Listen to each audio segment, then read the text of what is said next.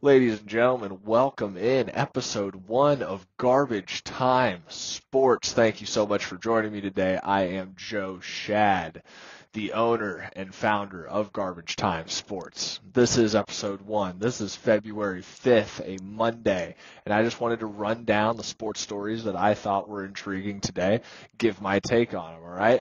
Let's start at the top with Patrick Mahomes Sr. getting arrested for a DUI. But actually, let's not talk about this. Because here at Garbage Time Sports, we don't talk about things that don't actually affect the outcome of games. All right?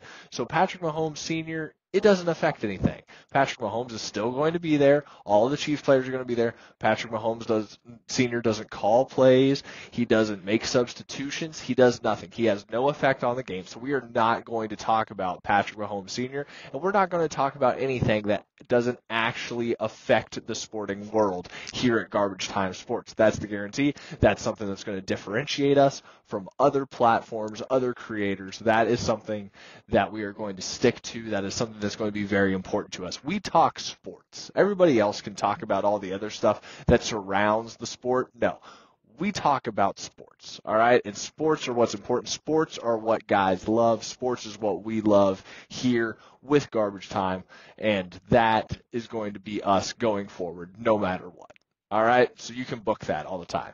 Here's our first actual story. A lot of stuff starting to come around the NFL draft that's happening in April. A lot of stuff starting to circulate, a lot of stories. Let's start with the Senior Bowl this past weekend, all right? The Senior Bowl MVP was Spencer Rattler, okay?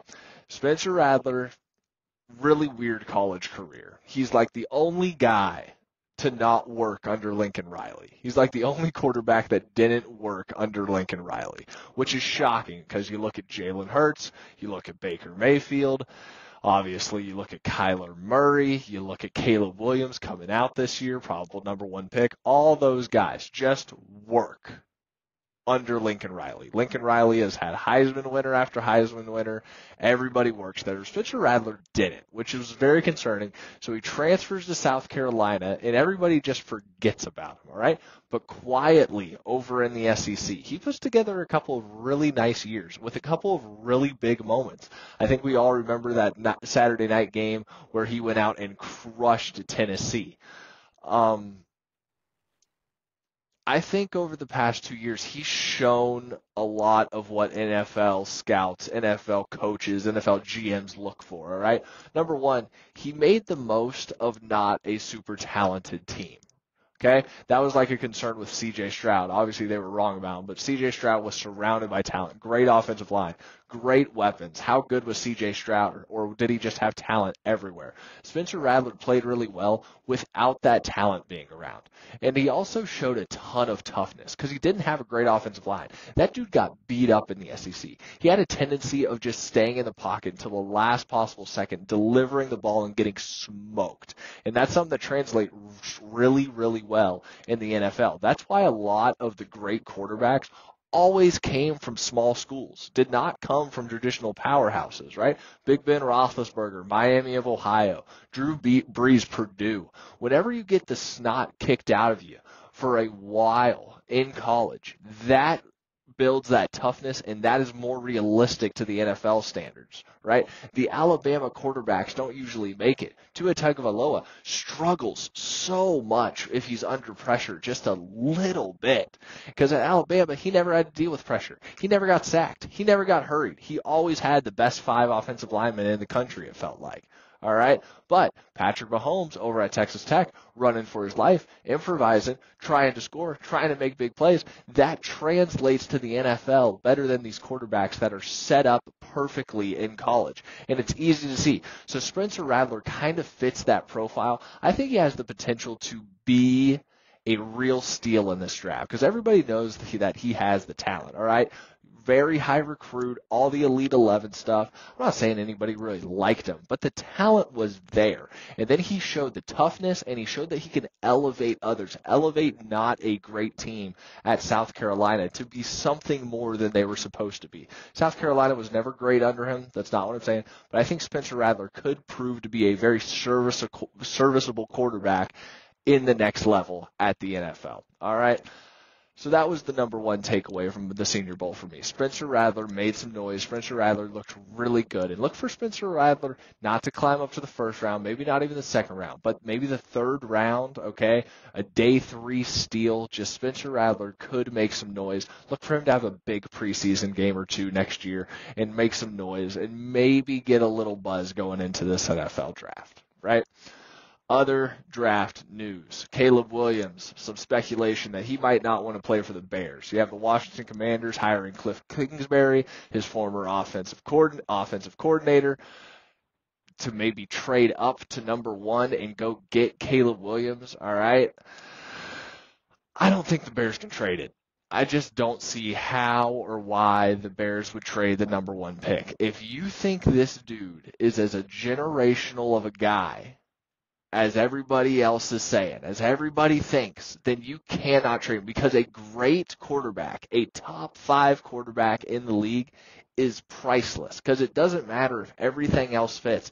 If you have that top 5 quarterback on a rookie salary, you are golden for 4 years. All right. And that's actually kind of why this Super Bowl is so entertaining this year with the 49ers and the Chiefs. It's almost like a battle for the NFL soul. It's like, hey, is all you need the great quarterback and a couple of weapons, all right, and then you can go young everywhere else and patch it together and make it work? Or can you really win with any quarterback? Can you win with a 7th-round quarterback if your team is loaded and if your coach is on point? You know, this is kind of the Super Bowl that you're trying to give all the other teams in the NFL hope that they can put it together. Because if the Chiefs win it again, it's just like, man, you got to have one of those dudes to win a Super Bowl. And traditionally, that's been the case. You know, you got your Trent Dilfer, you got your Joe Flacco types that have won Super Bowls before, but you got to have a dude. It's been Mahomes, it's been Brady, Manning, Drew Brees, Matt Stafford's a dude. Joe Burrow got there. He's obviously a dude, right? So NFL history says you've got to have a dude, but the 49ers are trying to prove that wrong a little bit, okay? But anyways, back to Caleb Williams. The Bears have to take him.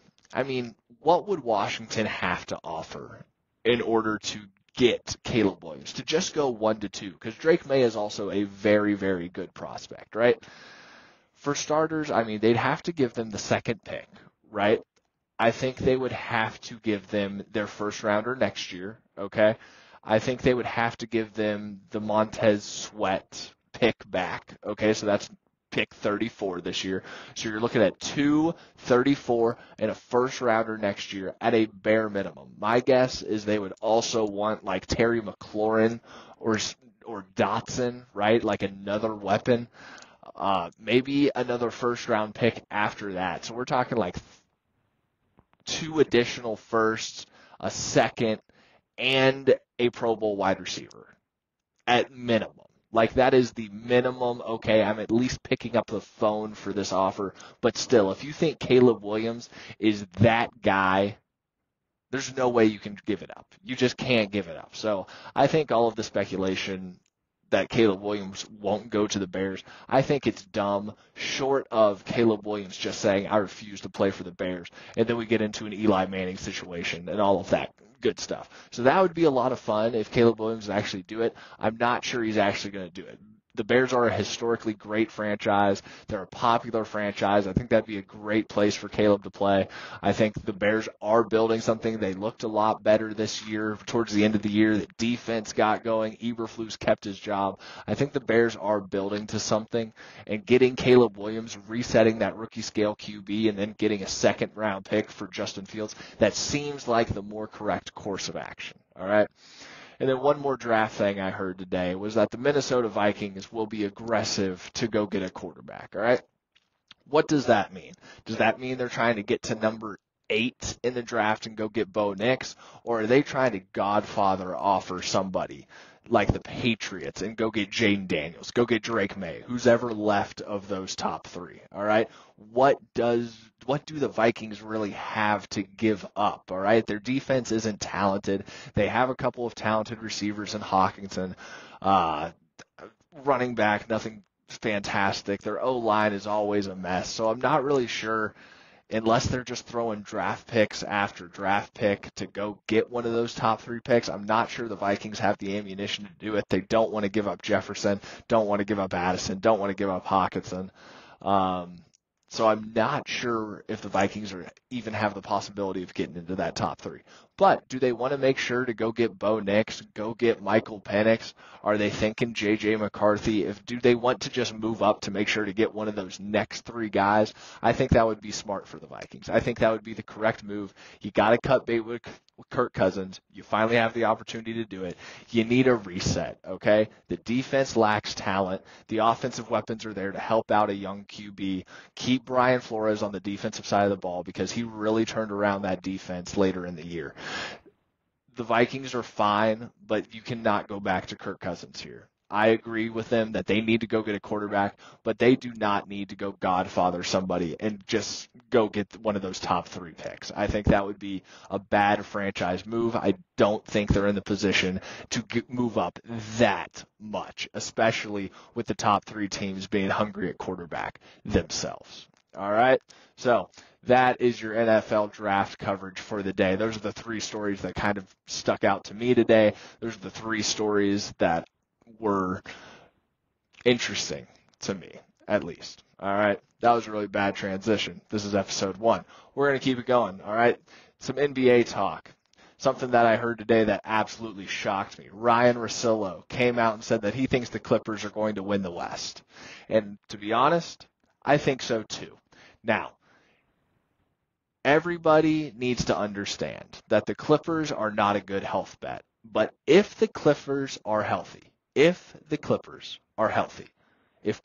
Leonard is healthy, I'll still take that guy over anybody else in the league in the playoff series, all right?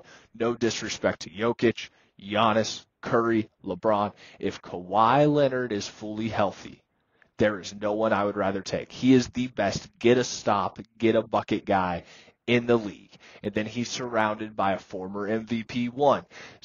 Russell Westbrook off the bench, I'll take that all day when he's used right. And then Paul George is a fantastic player who is somehow undervalued, okay? I know he doesn't have the awards that stacks up with all the great guys in the league, but Paul George is just a really dang good basketball player that you want on your team.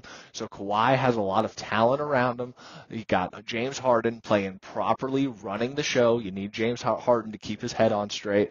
Paul George needs to stay healthy, and Kawhi himself needs to stay healthy. But if the Clippers stay healthy, who is stopping them? Okay, and the answer is the Denver Nuggets, and the answer is the Boston Celtics. But they don't have to worry about the Celtics. We're just talking about the West right now. The Nuggets, of course, could figure it out, and the Nuggets just make it all happen, make it all go away, because Jokic is just that fantastic, and I'm not going to dispute that in any way, shape, or form. All I'm saying is if these Clippers stay healthy, they're now 26-5 in their last 31 games.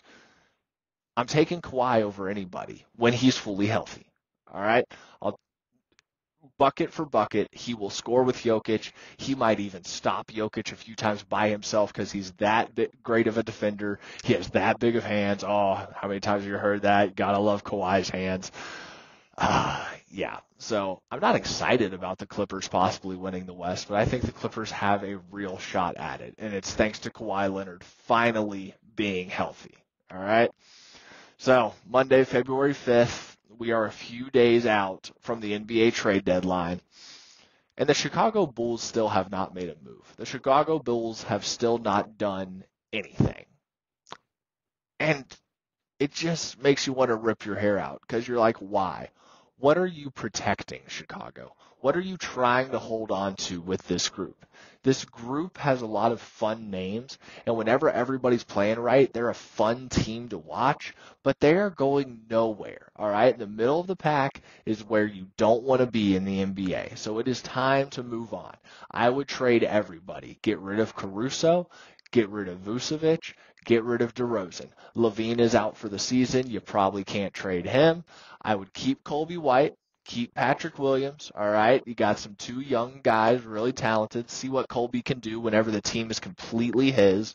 Let's see what happens. Get some draft picks. I know this draft isn't great. Maybe get some 2025 draft capital, all right? And just turn the page.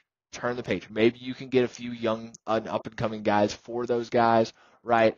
DeRozan, I think you could demand something back for him from a contender that could actually excite the fan base. But this sitting in the middle, it doesn't do anything for you. I understand Chicago is very popular. They want to put out a product that is at least watchable. I think I saw yesterday that they still lead the league in attendance this year somehow with how rocky it's been. I just don't see why Chicago would hold this together. I don't know what they're protecting, all right? They should have gotten rid of Zach LaVine when he had some value early on in the year.